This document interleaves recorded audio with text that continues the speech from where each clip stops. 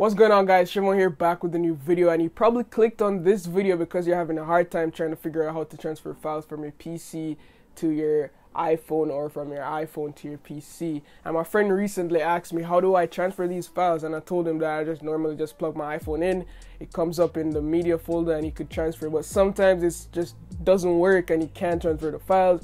You try to transfer it, it says it won't transfer, or it'll reach like 99% and it cancel. So if you're having any of those issues, this is going to be the perfect program for you guys to install, and it's called WinX MediaTrans. Now I have links to this down below in the description where you guys could go ahead and download this software.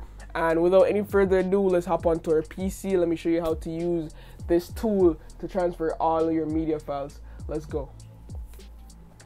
Okay guys, so here we are on our PC now. As I said before, you just want to connect your device. Make sure that you trust the device. So you want to connect it to your PC, and it will come up with a sign that says trust. So you just want to unlock the device, trust it, enter your passcode, and then we're good to go to transfer any files that we want. So first off, I want to show you guys how you could transfer photos easily. So you want to go into the photo transfer, always let it sync first. With the photo transfer, just wait until all the images are synced, and you can just go ahead and choose from variety of different stuff from here. Now if your phone is running low on storage, for example, I only have 2 gigs free, you could literally just transfer all of them, put it onto your PC, put it in a safe place, back it up again by a hard drive or something, and then you could free up all those storage on your iPhone and still have the images here on your PC, which is pretty cool. So I'm going to show you guys how to easily transfer an image or two. So for example, I have 4 images here. You just want to hit export, then it will put it right into a folder. Alright, it will create a folder for you. As you can see, it created a folder in my local disk C drive, and here are all the images that it saved. Pretty simple, works like a charm.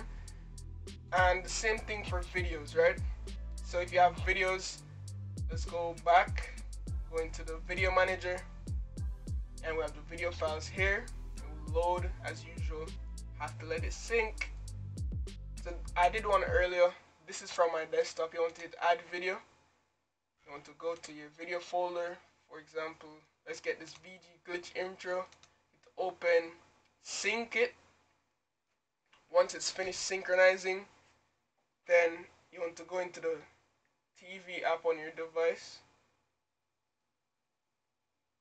and as you can see, VG glitch intro just installed.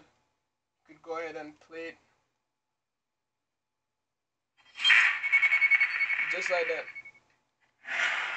Pretty cool. Now if you want to add music, you need to have the music installed, right?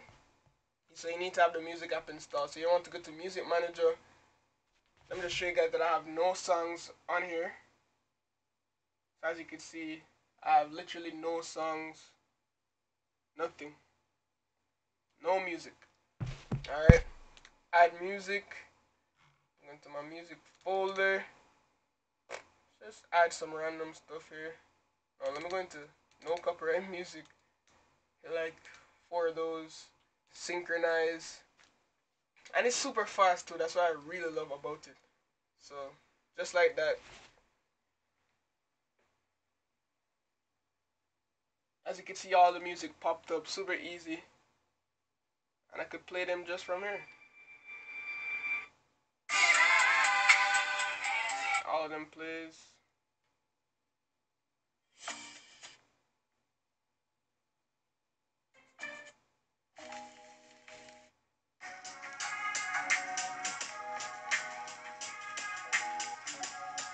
Super simple. And they have more features that you could test out, guys, and they're also having a year sale right now, so I'll leave all the links down below for you guys to go ahead and download it. But there's more things you could go ahead and play around with. You have the voice memos. If you have memos on your device, you could transfer them here, vice versa. Flash drive, you could use it as a flash drive as well if you want to, so you could store stuff on here. And also you could encrypt your files and also convert video files. There's so much things you can do here, guys. It's endless possibilities here. So yes guys, if you enjoyed that video and you found it useful and I helped you out today, please drop a like down below and don't forget to download the software if you ever need to transfer files or any media from your PC to your iPhone and vice versa. As always, if you're new, drop a like and subscribe because the YouTube algorithm likes that for some reason. It helps push my videos out to more people.